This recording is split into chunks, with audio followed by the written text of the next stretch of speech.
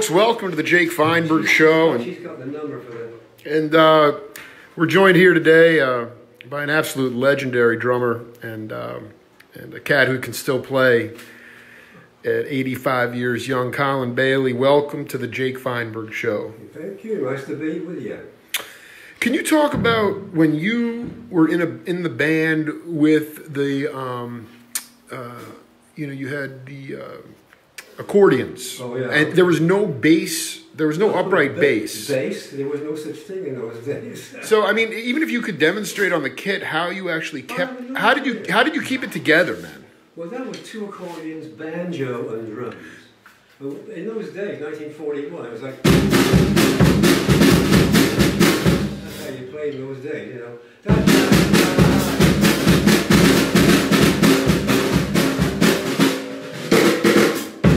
So was there no room for the bass, really? I never heard of the bass in those days, you know. I don't know, I never ever saw one until I was older. But, yeah, it was pretty horrible. I mean, I wish I had a tape of it because they played sheet music with no harmony, you know. I mean, it must have sounded like hell. Well, that was my point. Is that you learned music? Can you just talk to the audience about how you learn music by ear? What's happening in today's world is that jazz, for instance, has been moved into the academy. So cats are learning to read music before they can hear it. But when you learn by ear, your ears are unlocked. Yeah, well, so I wanted you to talk a little bit about that. I learned to read drum music when I was 10. My teacher at the time had me American Patrol was my first piece of music I read, and but you had to be able to read because, like I was saying, every band you ever played with had a book, you know, so there was drum charts, so you had to be able to read. But I started reading when I was 10, so I was so lucky. I was able to play music my whole life. I was in the band when I was like 12. There's another great band called the Firecrackers. My dad was in the fire service during the war, and he had this band. The lineup was even worse than the accordion. It was like trumpet, violin, and just ridiculous. I don't know what we played, but hideous, I'm sure. But that lasted a while. And I was playing once a month at the town hall, and I started playing with this same band like every weekend. And then I got an audition to go with Winifred Outlaw. She was a commercial pianist. She became a big star, you know, so it was my first name gig when I was 18. So I was on the road and world travel when I was just young. So I was always, you know. Would you say that was there skiffle music going on? Was there any kind of beat? I'm curious about. Was there anything close to bebop going on in England? Oh yeah. Well, and who were the forefront? Who were the forerunners there? Jimmy Duker was a trumpet, Ronnie Scott. Who was before Tubby? Phil Seaman was one of the drummers. Tony Kinsey. No, talk about Ronnie Scott. I mean, I knew that as the club, but you're telling me he was a proficient player. I never ever met Ronnie Scott, and I never played his club. Victor played it twice. And Monty. Victor Feldman, yeah. Monty and I couldn't go because we were working Benny Goodman. There's a funny story about. Do you know about the Goon Show, Spike Milligan? No. Crazy stuff. Peter Sellers, 1952, so a radio show, and. Spike had relatives in Australia, and he sent them this. He played the piano at their house. He had this tune that he wrote. So Victor did a chart of it, and when Spike Milligan came into Ronnie Scott's, Victor played the tune, and Spike Milligan's looking at him like, "Huh? Where did you get this from?" You couldn't believe it. Victor, you got a kick out of that. One thing the audience may not be aware of is that Victor Feldman was playing in the Glenn Miller Big Band. He sat in with them. He sat in with them at 10 years old and playing drums. Yeah, and that's the drums you hear overdubbed on the, what do you call it? Right, the Artful Dodger. But that was spliced in there. Yeah. I mean, would you say that that the first time... But your first real bandstand experience with jazz was in Sydney. Would you say that's fair? My first, yeah, I never. And Bryce Brody was a piano player in the Australian Jazz Quartet Quintet. They had gone back to Australia and split up after a concert tour. Then he got the came over, and so I was playing quite a bit of jazz. Got in the studio scene there. I loved Australia. You know, it had been for coming to the States with that groove, and I'd probably still be there. But, what were they doing though rhythmically? Because Jack Brokenshaw was in that group, yeah, and that was. Did they even have drums in the group at that time? He played some drums, but they had this like novel thing with a guy playing an oboe, you know, Errol Buttle. But Bryce Rohde was great, man. He brought me over to the States, and he did me the biggest favor I could ever have. Well, explain that. How did he? Because rest in peace, that dude was one of the baddest cats. And how did you, as an immigrant, how did you get here? I mean, it's a pretty hot button issue today. I came over in a rowboat. Yeah, no, I know. You know, no, but I mean, everybody did. But people did. No, I flew over with on an airplane. The four of us came over, and the Kingston Trio. That's how we got to come to the States. We were their opening act or group, and we got on so good with them. They loved the music we played, so they invited us to a 6-weekend tour in the States, Seattle and various places. Phoenix, I think we played, and so I came over, and then when that was done, I was at the drum shop, and I was thinking we'd have to go back to Australia, and Vince Guaraldi called me. He'd heard me play with that group, and wanted to have me play. He fired his drummer. I was good. I felt bad about that, but and hired me, so I'm playing with him and Monty Bloodwig, and that's like a dream come true, you know. Dying going to heaven, so to speak. It was an incredible experience to play with those guys 6 nights a week, you know. When I interviewed Louis Hayes a couple months ago, he said that nobody ever told him what to play. No. And I'm just curious about when you joined Vince. Never told me what to play ever. Were you already doing your bass drum?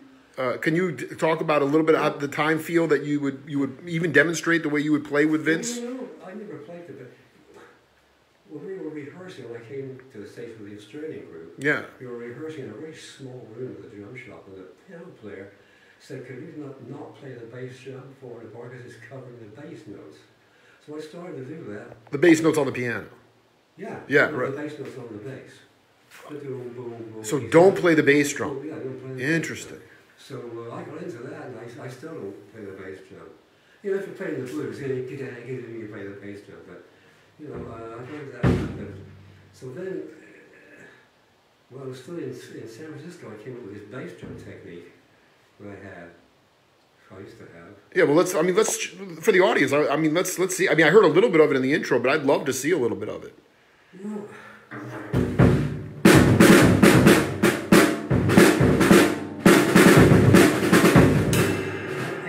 lost the techniques. I don't practice anymore.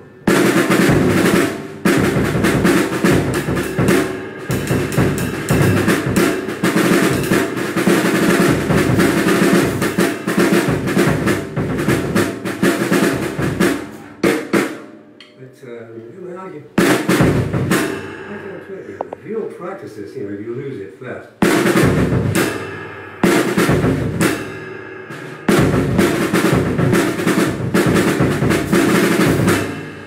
I use the bass drum a lot.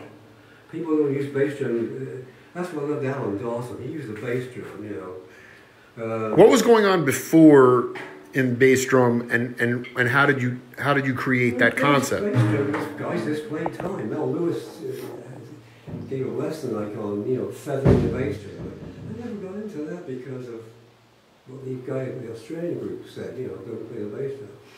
So I just got into that kind of playing.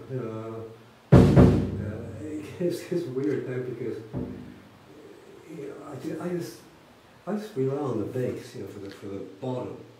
Go down bottom. That's why I can't do gigs without a bass. I wouldn't ever do that, you know. Well, you did in England with the accordion group. Oh, yeah, that was before I became a drummer. What was your technique about using the bass drum as a counterpoint to the actual bass? No, I did it in solo.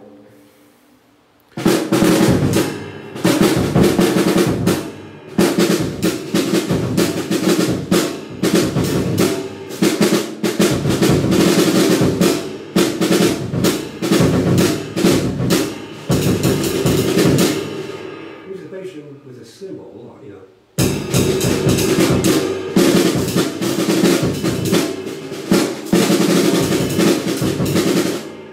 Power doodle, whatever, you know, it's just, that's how I got into that stuff, you know, so, soloing is, I mean, I have a good theory about soloing, you know. So I wrote a book about it. I play in phrases, like an instrument. 2 bars. So you play on the solo drum. And 2 more bars. I wrote a book on that, you know, there's some things on YouTube. A demonstration of that thing, you know. It's very simple, really. But the instrumentalists, they play in phrases. Whatever, you know. So that's, I like to play soloing like that, you know, phrases. So I wrote a book on it. What's the book here?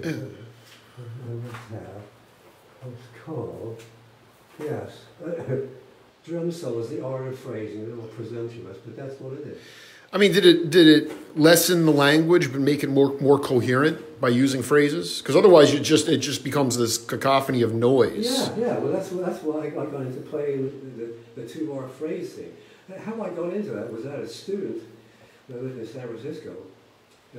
He was in a college big band, and he brought a chart over. Who was the student? Oh God, I don't know. A few thousands, but he brought the chart over. He says, at the end of this thing, I'm on a 4-bar solo. What do I play? Right. So I did some things. I realized what I was doing. You know, it hit me all of a sudden. I was playing in phrases, 2 bars, 2 bars, 2 bars, 2 bars. Now everybody want to do a whole solo in phrases. If I play, I like to play choruses. You know, I don't like to play 4s. Like zip, you know, it's gone. But I like to play choruses. But you have to know the tune. You know. So I wrote a thing in that book called like Green Dolphin Street. You know, you hear the melody.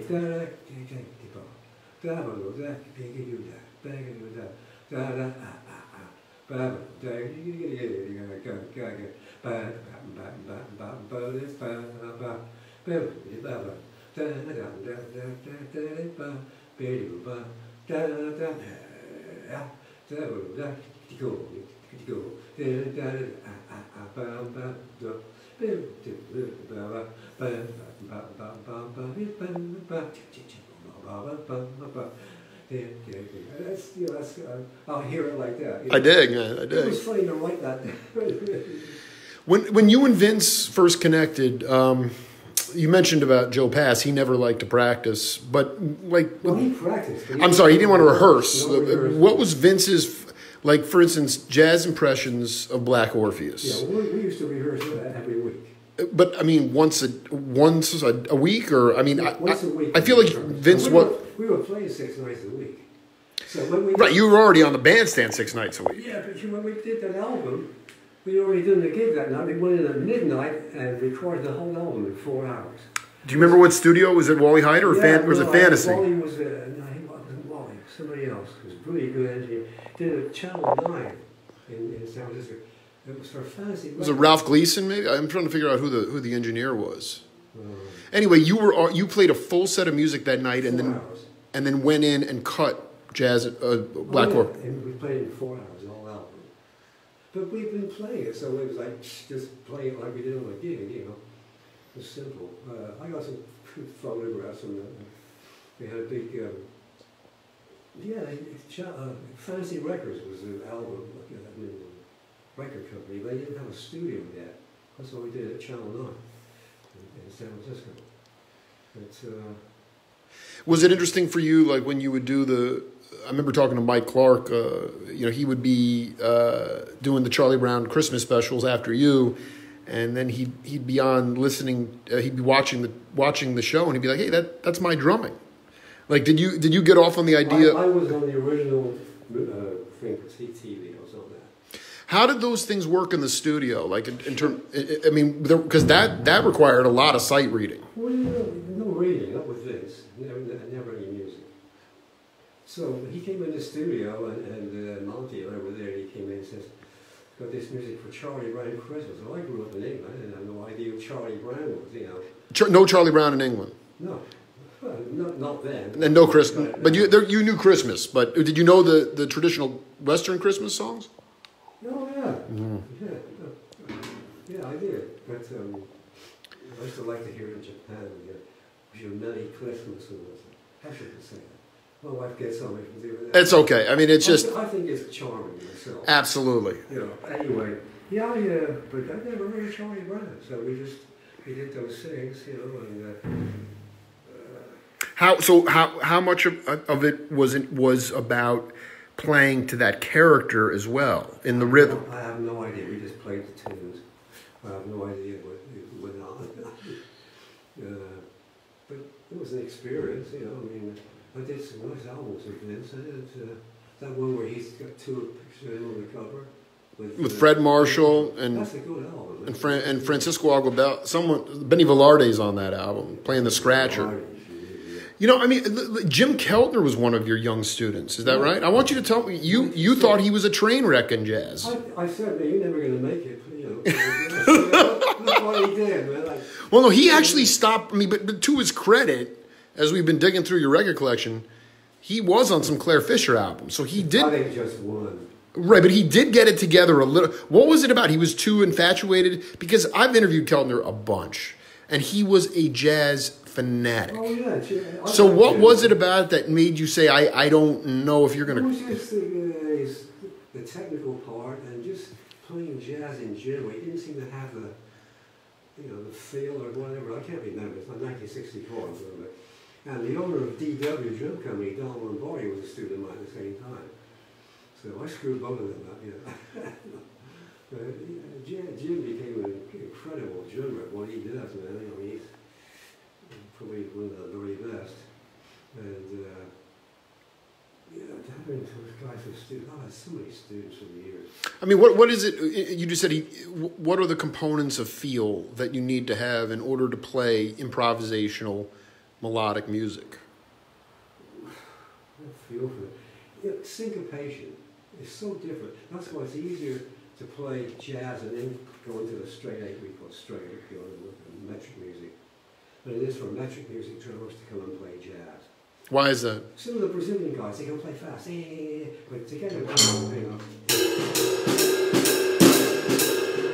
they don't have it, the feel. So that's what some of the drummers, especially guys who've been playing rock. So the idea of being able to play jazz, it allows you sort of an, how would you say this, an elasticity to, yes. Is that what it That's is? a good word. Is that the way to say it? And then... Because I haven't played any rock music, straight music, so I went to Australia and I was playing in the studios. You had to sing on the Saturdays, it was like somebody had on in the States where they had the Australian version. Sure. We played like rock music, but it was easy for me to do. You know, I mean, it wasn't like more complex like it got to be. It was just straight to just got it all day. But I have any trouble doing that. You know, so. Did you see Coltrane in his modal period? Yes, I saw. Can you talk about? I saw Coltrane with Elvin and McCoy Tyner and Reggie Workman at the Jazz Workshop in 1961, and I thought, what the hell are they doing? Were you, because there were cats that would get, not you, but I mean, women would be like, make them stop. Were you? Oh, I came close.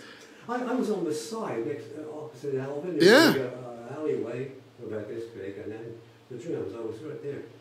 And I thought, what the hell are they playing? Because it was so different than I'd ever heard before.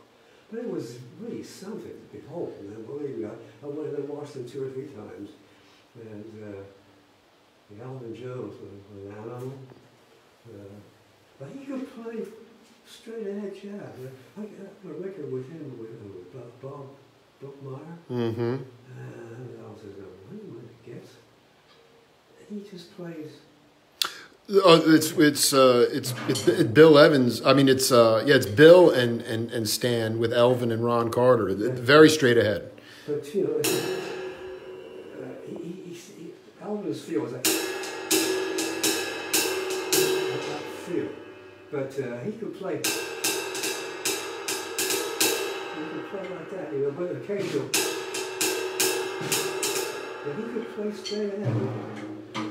Over time, did you realize that was really the soundtrack of the civil rights movement that Train was playing? I've talked to enough guys, that where it was really like a situation where I just think Train, in a lot of ways, the blues was already discovered. Jazz, bebop was this, but he didn't want people to be comfortable. He didn't want people to be comfortable. If you were uncomfortable and you wanted to leave, that was fine. But he was agitated. He played with one. Red Garland told me a story. Well, I lived in Dallas for a while. I played with Red Garland on the weekends, and he told me a story. He said he went up the train, pulled him over to the bar, some club in New York, and he said, "Hey, why do you play that shit you play with?" And the train says, "I don't know, I just, it's what I feel." So he said, I got people into it now, so I couldn't go back to where I used to be. That was his feeling. I played with Red Garland, I played Billy Boy with him. But are you from the Duke Ellington School? I mean, do you believe it's, because you were, to me it's like, is Jet, so much of that Pacific Jazz catalog I'm obsessed with, that you are on, so the Pass albums, the Claire Fisher albums. There's bossa rhythms intermixed with acoustic jazz, but then Sun Ra, Train's modal period, Ornette. It's all valid, isn't it? Well, I never really get into. I'm just asking you honestly. Yeah. Ornette and Sun Ra, they don't play this kind of stuff I want to listen to.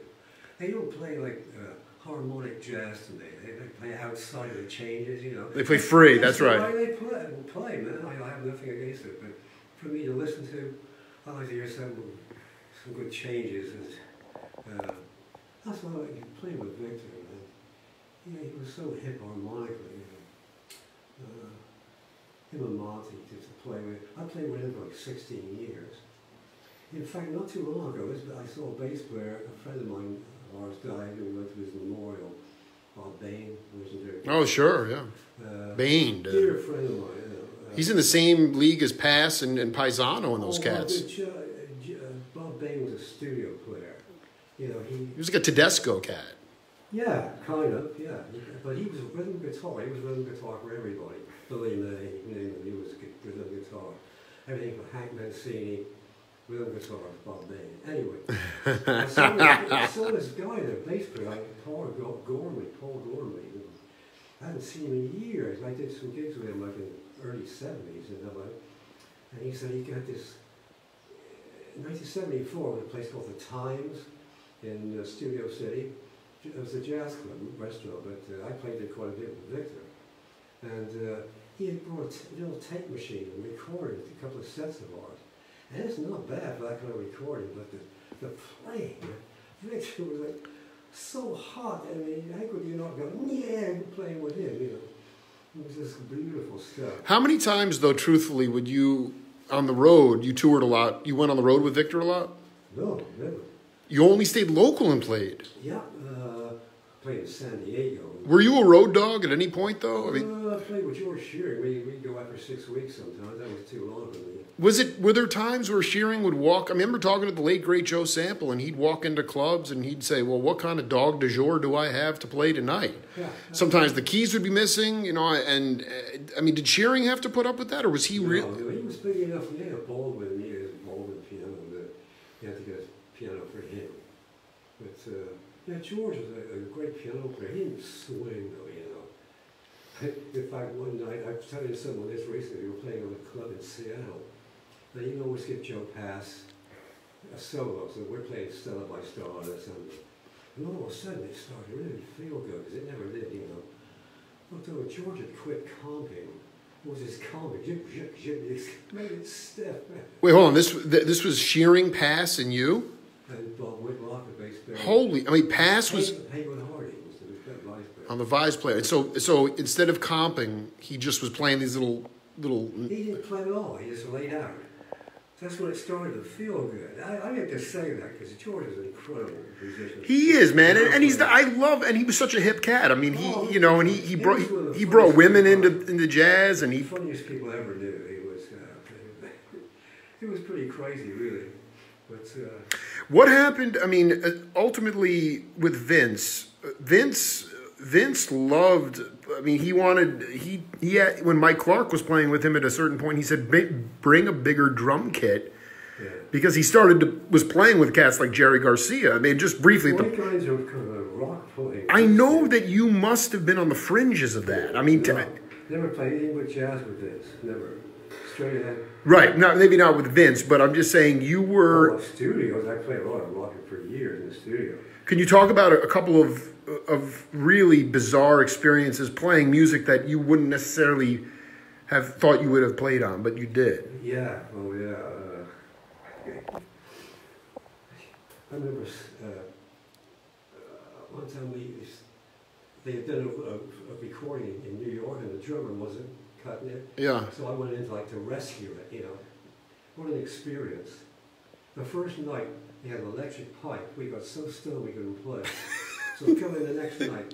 They had an electric pipes back. I mean, they have vapes today, yeah, but yeah, I had one, at home. Oh, I love it. You got so lit up you couldn't even play. Couldn't play. It was the kids coming in the morning. So the first thing was like trying to rescue this poor guy. He would like slow down a little bit, or fill whatever. But I had to write a drum part for when he would slow down a bit and that kind of stuff. But the producer came in. He had a fedora hat with a plume in it, and he had these two Weimaraner dogs who were peeing on the curtains in the booth. I thought, what am I doing here with these people? Right. You were like, well, these are the riffraff. So different than me, But hey, it paid the money. What the hell? But, I mean, can you talk about your concept of the downbeat, and the idea? I mean, I kind of already know where you're going to go with this, but you get into a jam. It could be with Huard and Pass, or it could be with Vince, and you lose collectively. The group loses the one, and then you all come back. And can you talk about your concept of any note can be the one? Really?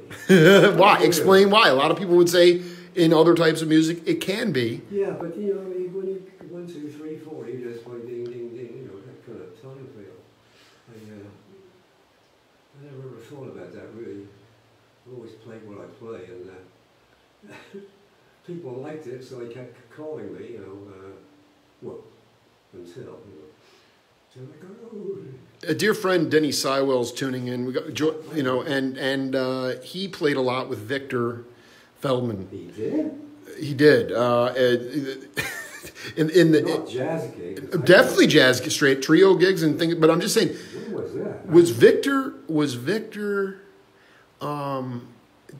Did he succumb to the same kind of habits as Chet and Stan, or was he? Did he? Oh no, he didn't do anything. Victor. He was straight ahead. He didn't smoke weed. He did when he was a young guy in London. He did, but he didn't feel good behind it. In fact, Victor and his wife Marilyn and John and I, my late wife, we'd hang out at their house or our house, and Marilyn and I would get stoned. My late wife didn't do it, but Victor didn't do it. So that's like, I have a picture on the wall over there. That's in Vegas. It's got to be here. It's just filled with incredible Look at that picture of Vince. That's you and Vince and. Oh, here, this picture. Yeah. Here. This is in Vegas. Victor Marilyn. Her and I are stoned, and my late wife and Victor and I. Oh, that is classic. Straight. Did you? Were you hip to cats like Johnny McLaughlin or Rick Laird and those guys? I knew Rick in Australia in 1960 before I left. You knew Rick in Australia? He was from New Zealand. And he was playing upright at that time. Yeah. I didn't know him when he played electric bass, if he did. But he was on a lot of stuff in the mid-60s at Ryan Scott. He did some stuff with Victor. It's on YouTube or Facebook. Really good, but he gave up playing. Now he's a photographer or something. Yeah, no, I've been trying to reach him for an interview. He really never gets back to me. I guess now I know why. I mean, do you recall your first time in the studios? Was it in England? Yeah. And talk about what session it was. It was at Abbey Road Studio. I knew it. 1952. 52 at Abbey Road. First record session. And I have a picture of that too. What were you playing, like Blueberry Hill? Or what were you playing? No, it was like and then cross hands, like boogie woogie stuff. Dig. So waiting for that one. Dig. Al Cumbanchero. That kind of stuff, you know. But she became a big star. They never paid me any more than I was getting in the beginning, but anyway. But it was a chance to play and get out and have people see me or hear me play. But I did a lot of studio work with her. We used to do these Radio Luxembourg shows. Those every week. And did quite a lot of recording with her, actually. Most of which once in a while someone emails me and says, I've been waiting for that one. Jesus. Do you remember is it fair to, can you talk a little bit about the evolution? Like I talked to you about the Stan Getz project. But what was the first bossa record that you were on that had bossa rhythms was the Giraldi, was Jazz Impressions of Black Orphan. Yeah, and was there anything that preceded that, like the Claire Fisher albums that you were on World Pacific? Those. Well, that was after Vince. That was when I went to L.A. Right. So what I'm trying to get at is the concept of, like, did Vince explain to you he wanted to fuse those rhythms, or how did that come? We just played them as Jeff. Black Orpheus, you know, like that. Yeah. Some of the Orpheus. I had no idea what I was. Just play like a, you know. You had no idea. I just love that. I had no idea what I was doing, really, you know. And I get guys email me or something, they say, "What are you playing on that band?" I said, I had no idea at the time what I was playing. I was on you know. But I didn't really think about sambas, really, you know. But then Vince, the first Walter Roberto record we heard, 1961, right. he called me and he said, "You've got to come over here. It changed our lives musically, you know, that music. It's so harmonic. That's why I love harmonic music. But doesn't that change? I don't want to know, you know. I'm terrible like that, really. Well, I mean, that your bread and butter is that. I mean, were you playing bebop? I mean, in the late 50s, were you playing bebop gigs? I mean, the Australian Jazz Quartet to me was, I don't pretty think commercial jazz. But when I was playing with Bryce's group, we did a couple of albums. We played jazz, but it was like what I call like polite jazz. Yeah. Just after I came to the States, I was playing with Vince, you know, and I'd only been in the States maybe 6 months, 8 months, and I'm playing with Gene Ammons, you know. And Jug, man, he played so hard in the left, he didn't need a microphone. And I'm playing my little Australian jazz stuff behind him. He turned around to me and says, "Whale!" Whale. You know, it's similar to a dear friend of mine, Tony Leone, was playing behind Jackie McLean, and he was kind of doing the same thing. I mean, not polite, but just playing what he thought was technically right. And Jackie turned around and he goes, "Give me all you got." Well, it was a feel. That's right. More swinging, harder swinging. But I learned from that, believe me. When I playing with Ben Webster, there's a thing on Facebook. People post. Yeah. Me sitting behind Ben when he's playing Chelsea Bridge. I mean, you talk about a thrill. Every time he played it, which was pretty much every night. But we did 3 weeks of the Jazz Workshop, 6 nights a week, and Sunday afternoons. I never did that, you know. But you just got used to it. And then we did this Ralph J. Gleason, what was the TV show called? Oh, man. Yeah, no, it was on public television. Yeah. Tremendous educator, dude. I sort of pride myself after that. I mean, is it fair? Jazz Casual, it was called. Jazz Casual. Anyone who came in to San Francisco did that show, TV show. Oh, I remember that. Yeah, I saw Rahsaan Roland Kirk on that. Yeah, well, I played that with Ben Webster, Jimmy Witherspoon, and Vince and Monty. And there's some good clips of that on me. Okay.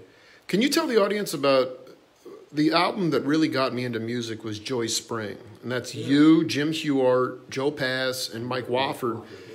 And that was done at a movie house. I want you to take us through that story. It was a really good movie house. But we had done, I was telling you, we had done our gigs. We went there It was like 2 o'clock in the morning. Right. It started. Les McCann was before us. And like falling asleep in the dressing room, like on the door. You guys are up next. And we go out there. That's the first tune we played. It was like, it took a while to get. Well, no, but I'm just saying, did you know in advance that it was being recorded? No. Wow. I think Joe got recorded quite a bit, but we did an album once of Hank Williams tunes. Joe hated it. He said there's no changes to put out. So after Joe died, someone in Japan released it. He wouldn't have liked that. That's what happened. It never got pressed. And I'm just trying to figure out, was somebody, you wouldn't know this, obviously. You were just trying to stay awake. But, really, yeah, I mean, but when did you actually find out that there was a recording? 15 years later? Oh, much later. Yeah, Christ, many years. I have no idea. There's a few things I was on I didn't know was being recorded. Chris Parker's tuning in, legendary drummer, and he was just raving about your book, Bass Drum Control, and amazing feat, he says about you. And I guess I just want to go back to this idea of what you were hearing that you changed as it related to bass drum control. Like, because we were talking about Kluk earlier, and then obviously there's other cats.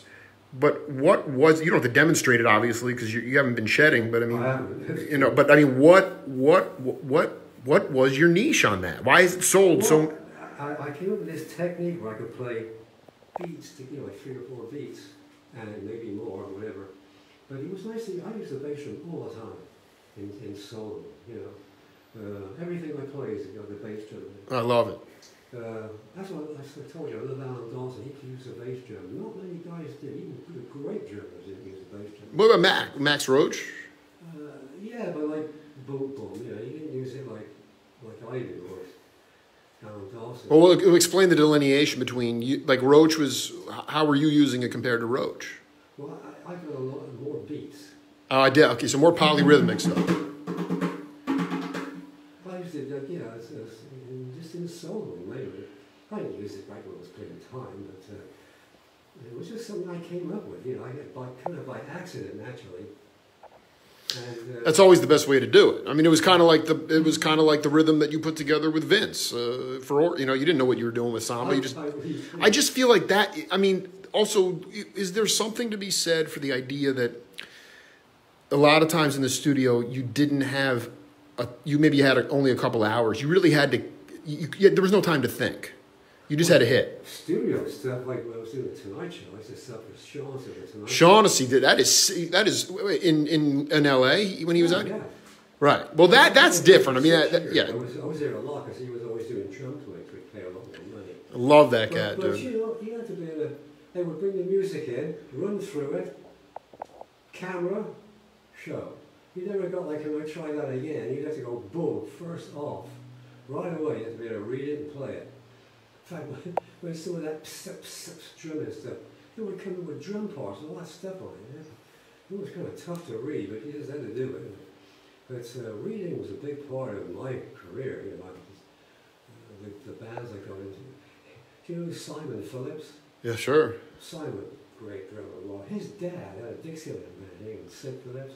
And I played in that band in 1958 before I went to Australia. There was a Dixieland band Dixieland in England. Oh yeah, Dixieland was pretty popular in England. Wow. There was a few Dixieland bands, but that one, it wasn't the best. But it was kind of corny stuff. But everything was new music. You had to read everything, So what was I telling you that? Tell the audience a good Stan Getz story. Stan Getz story. Well, I can't do a junkie. No, I think it's also very important to note that people could score not just cocaine. Doctors would prescribe heroin in England. Oh yeah, I told you in Piccadilly Circus, like midnight. After midnight. Piccadilly Circus. Piccadilly Circus. What was this? A club? No, Piccadilly Circus is an area of London. Okay. In the West End. Yeah. They got the statue of Eros in the middle of it. Oh God, I got so many stories, man. I did a stories night at the local drum shop in Glenspur. 35 people showed up to my stories. But, but I just want to be clear. I mean, you could get a prescription for heroin as well. Yeah, you could. I don't know about cocaine. I never knew anything about cocaine. Alan Schwartzberg said that you could get that, get a doctor's prescription if you were having like diarrhea or things like that. But I'll try to remember that next time I have diarrhea. But talk about gets though. I just want to know about, because there's this nexus between genius and addiction. Well, when I played the couple of things I played with him, he was just really nice, man. A short rehearsal, a couple of things. But the one they were on the Jazz at the Philharmonic tour in England, that's 1958. I actually saw them play a concert. So Lou Levy told me this story. They had run out, they couldn't wait to get to the hotel. They need their fix. Oh yeah, so Lou said he rushed, and then he got to his room, got on the phone, said, "Can I have the hotel doctor, please?" And she says, "Sorry, sir, the doctor is in Mr. Getz's room." He said he doesn't know how Stan beat him to it, but he did, He set that up in advance. Stan was like, "Meet me there at this time," I don't know. And then Baker driving like a maniac on the highway. I mean, are you surprised you're still even here? He was a fast driver, man. I played. Chet came back to LA in '65. Yeah. And in all his gigs until I went back with George Shearing in summer of 1966. Last gig I did in LA was with Chet at that time, at the Shellers, with Mike Walford and Marty. Remember all this stuff. But he was beautiful to work for, man. So he had the best time. It was just like so easy to play with. And his phrasing was amazing. Oh God, I just loved the way he played. Loved his singing. You had a chance to play with Dizzy and who else? There's a picture of it up there. Right there. Picture of it. It was with the Australian group that I came over here with, right there. That's in 58? 61. 61? Let me get this straight. 1960. I mean, and then there was who was the female singer you got a chance to play with there too? Sarah Vaughan. Sarah Vaughan. There's a picture up there too, at the top. Sarah Vaughan. I mean, did you there's Sarah right there. Did you recognize the I mean, at that time, how were those people received? Dizzy was never a millionaire. He probably should have been, but he was respected in this country, United States, because of his genius. Yeah. What was the viewpoint of them? In Australia? Yeah. Oh, he was received. I mean, Christ, how can you not love Dizzy and Sarah? Playing for Sarah with Roland Hannon, and the bass player was from the Australian group. And at the end of Was it Jim Gannon? No, Ed Gaston, his name. Gaston. Another dear friend of mine. He's gone too. All my friends gone. No, they're not. They're all tuning in right now. Oh, yeah, right. Yeah. Anyway, and they're up there. They're all watching right now. Yeah, actually. I just want to know, there was no color bar. There's racism everywhere in this world. At that time, when I first came to the States, there was no racism. I mean, Bob Whitlock and I went to a jazz club in Detroit on our night off to hear. But we never felt any, There was no vibe. No, It was no bad. It was no. It was just. In fact, some of my friends, black guys, would use the N-word as a joke, And But still, this still happens now. Oh yeah, but musicians would tell you like in a funny way, like a comment. I bought a Cadillac in a mad moment when I was making a lot of money, and my wife nearly killed me when I got home there. So I was at the drum shop one time, and Earl Palmer was there. Dear friend. Oh man, are you kidding me? In LA? Yeah, he gave me a lot of work, Earl. Man. He told guys, I can't make this TV show. You got to call Colin Bailey. He did the same thing with Hal Blaine too. A lot of work. Well, Hal Blaine was already too busy. But man, was a singing cheese. No, you're cool, Earl Palmer. Earl Palmer. Oh yeah, I bought this Cadillac. One time we went out in the parking lot together at the drum shop. I'm getting in this Cadillac. He says, "Hey man, what are you doing driving a Cadillac?" He said, "Only N and G was driving Cadillacs." I thought that was priceless, right? Do you think one of the issues we have today going on is that we take ourselves too seriously? I remember Dick Burke talking about Cal Jader's band at one time had Cal Jader, who was an alcoholic, John Hurd, who had a stuttering problem. Dick Burke was 400 pounds. He was very overweight. So everybody was poking fun at each other, whether it was their ethnicity. And we are so in this hotbed of political correctness, and I don't want to say that's either right or wrong, but did you guys take yourselves less seriously? Oh, yeah. I never thought about anything like that. Honest to God, we talked the way we talk. And you weren't worried about offending people is what I'm saying. I mean, that's the point. I don't think I ever offended anybody. I was careful about that. Even with swearing. I mean, I swear a lot. But, if I'm with ladies or something, I don't, I cut it out. But it wasn't until not that long ago it started to get weird. You have to be careful what you said. But I'm pretty open. Do you know about Fernwood Tonight, by the way? You have a treat on your hands, my friend. That was a TV show, I think. And I was a mirth maker. Happy Kind, the mirth maker. You were acting. What? Acting? Yeah, you might say that. They booked the band. They booked me because I'm a nut. I was proud of that. Tommy Tedesco, because he looked like a thug. He wore a black suit and a black shirt with a yellow tie. They wanted an accordion player. They got a very good one, but they just wanted an accordion. It was accordion. And the bass player they hired because he looked like a soft shoe. So that was the band, and they wanted it to sound bad, and it did. A couple of times it was like a train wreck. This singer, he used to bow out and his rug would come off. But it was a total train wreck. Birth of the Blues. I'll never forget it. So are we going to do that again? And they called from the booth. That was great, guys. It's like it was as more bad as it could possibly get, and it was great. I had a lot of fun with that. We did 2 seasons, 3 months each, and that was. So, but there's a lot of stuff on YouTube of that. What's the one? Boogie Fever. You got to look up Boogie Fever. Well, I mean, when you were at North Texas, though, how did you feel you best educated your students at that time? There was North Texas was one of the few schools that had a jazz curriculum, but how would you get them ready to play on the bandstand? Well, I tried to teach them what I do and my technique and my concept of stuff. Some of them took it and some didn't, but I just didn't like the way they were. They had all these drum books, which were total bullshit to me. I mean, there's this. Well, why were they? I mean, you wrote your own drum books, so why were they? Yeah, but they were playable. Some of this stuff. Too dense. Where would you use it? It's a book by 2 guys I know, Mark Dahlgren and Elliot Fine. They were players with the Minneapolis Symphony, fantastic percussionists and beautiful people. They wrote this book like 4-way something. When would you use it, man? These guys would go and practice their ass off, like weeks trying to get this together. And I said, I don't want to get into that. Let me show you this, show you how to play. So that was North Texas. But I had some good times there playing, There was a few good players there.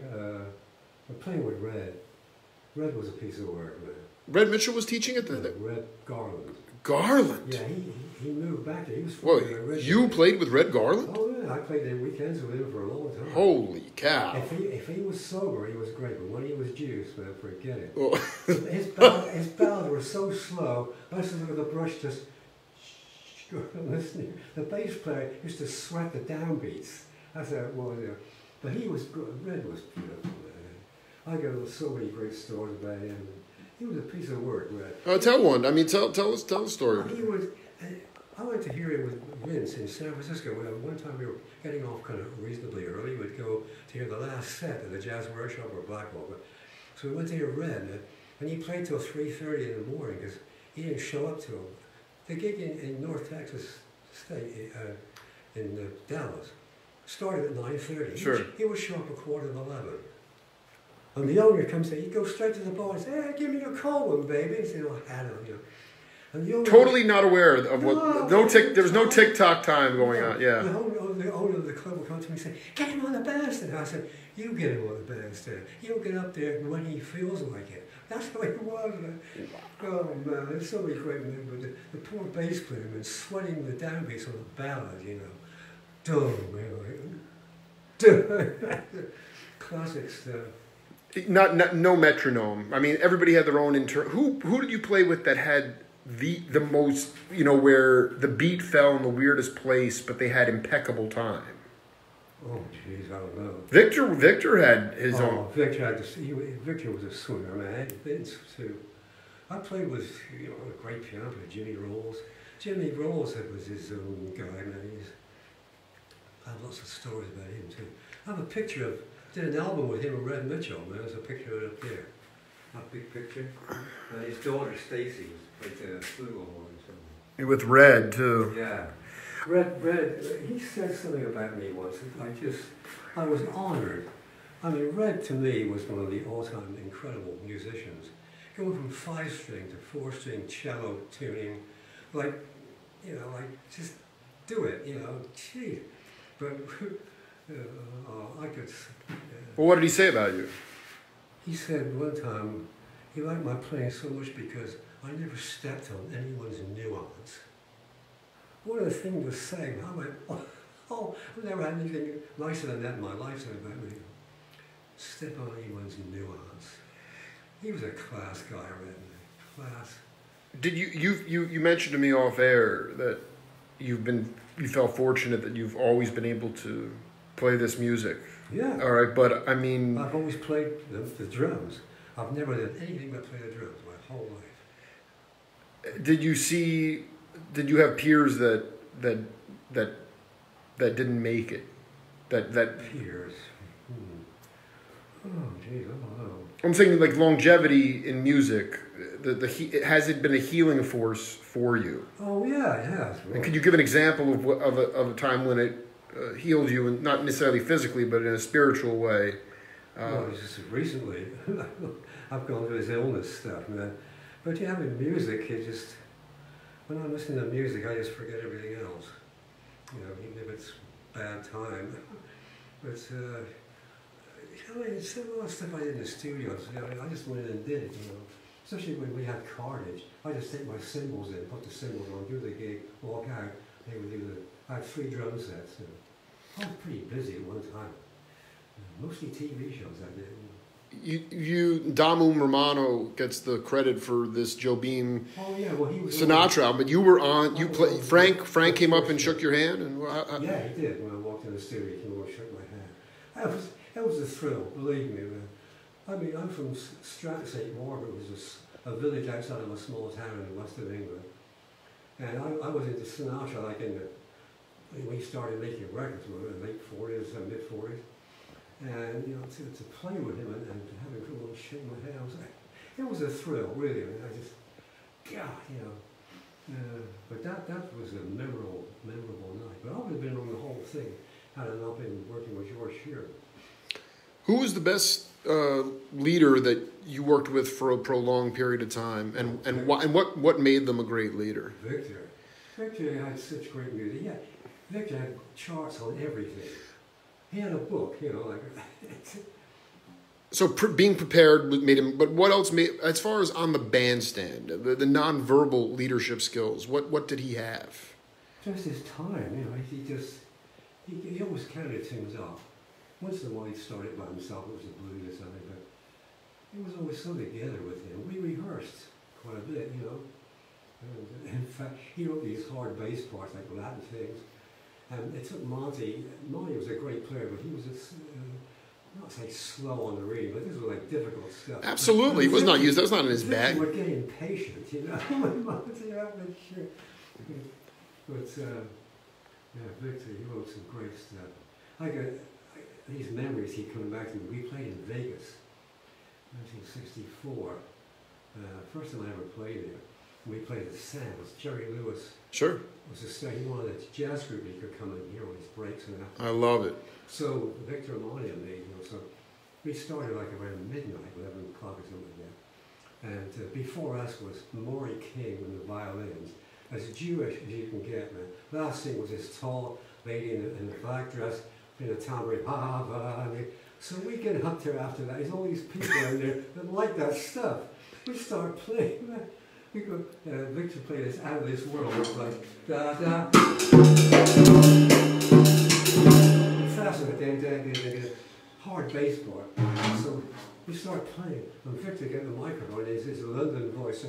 Hey, nice gentlemen, my name is Victor Feldman. Along with Colin Jones, 40 on the bass. We'd like to play for you our rendition of Out of This World. And we started to see, and people are going, ah, and they're running out the doors, like literally, they're leaving in a hurry. Because it was breakneck tempo, or they couldn't recognize it. They didn't know what the hell the music was, and they were so beyond it. After half of the gear, you have to go into. Well, the klezmer, the indigenous Jewish music. I mean, that in itself would be a huge change. It was, and we're playing like some hip jazz thing, this will be they like ran out. I'll never forget that. Victor said to me, I'll feel a draft.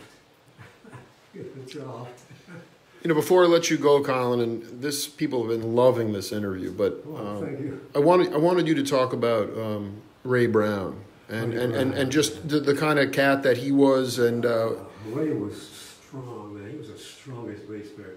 You had to follow him. If he wanted to take it up a bit, man, you had to go. He had to step all over you, And but his sound, his time. I was honored to play with him.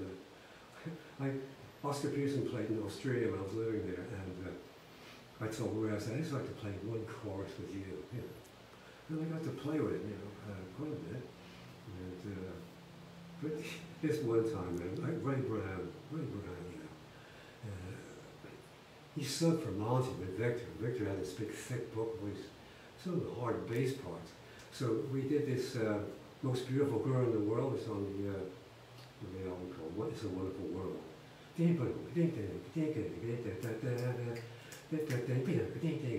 Hard. So Ray says, he's looking through the book, he says, hey Gates, what's this most beautiful girl in the world? Victor said, well, Ray, I said, so that's something you should kind of go through first. Ray said, hey, it's Ray Brown, man. So we played it, so Ray screwed it up, man. He just screwed it up. He did? Yeah. It's like, it needed going over, to look at what was happening. It was difficult to read.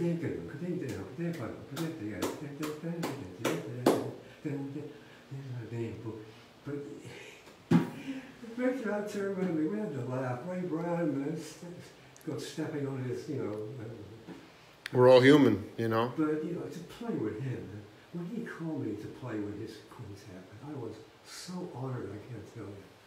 Play with Ray, and I just loved playing with him. When you, just what is your gut feeling? What does your gut tell you about the future of music? I'll be gone by then. No, but I mean, from the time, you've been on this earth a lot longer than me, and I am searching for that link in the chain, the lineage, to keep the lineage together. And I just what is it about the pulse and the tension and release of jazz that you believe will allow it to sustain? Well, the jazz has changed so much with harmonic music. Outside changes, like shredding plates. Yeah. And it doesn't appeal to me anymore. Unless I hear some harmonic. That's why I love Brazilian music so much.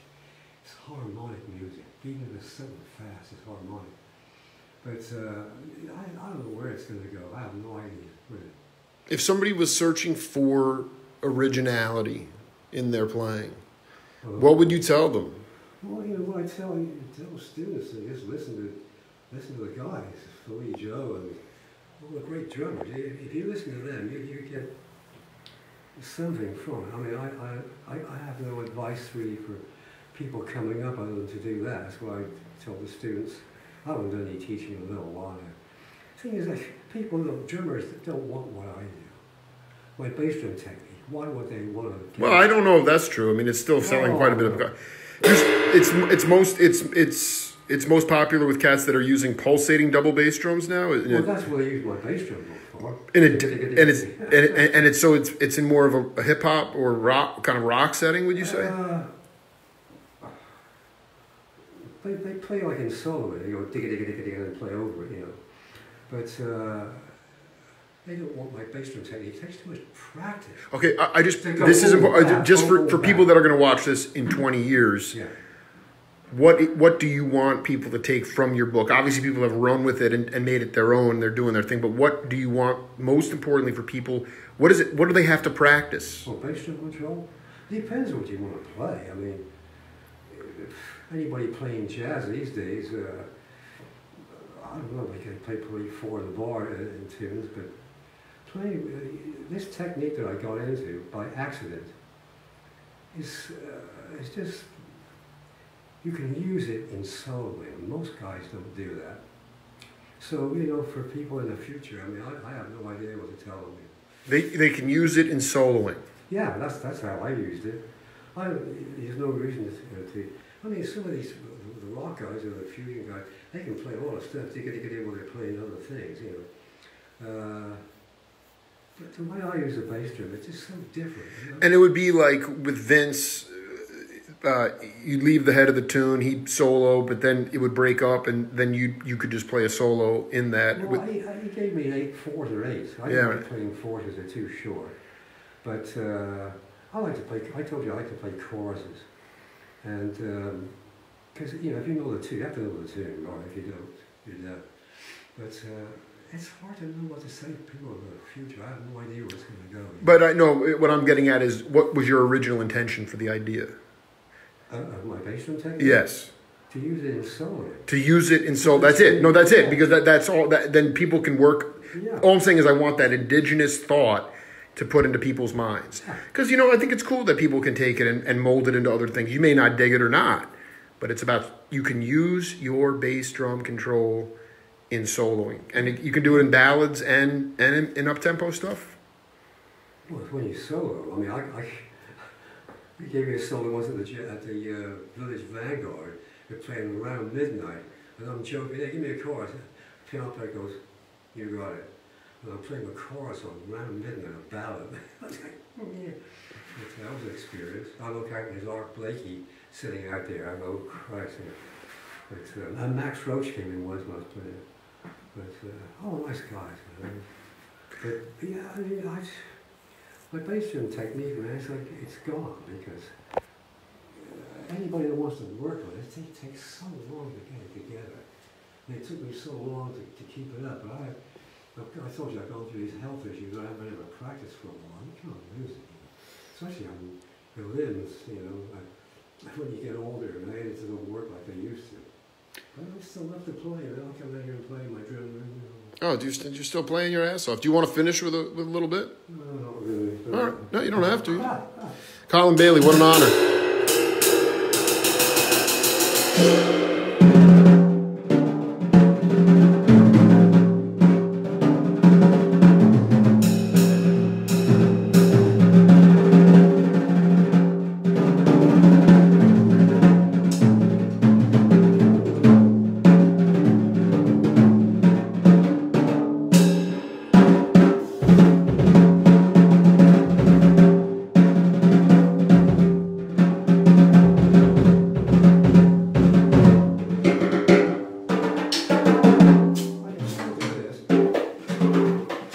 Yep.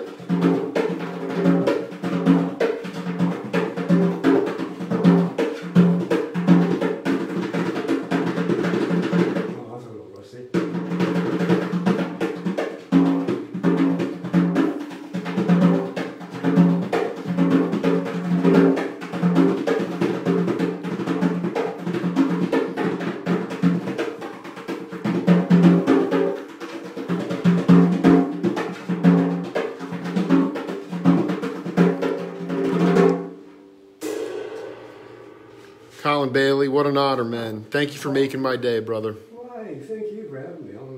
It's very nice of me, to talk about what I've done. And true insight from a true master. This is the Jake Feinberg Show. We'll see you later.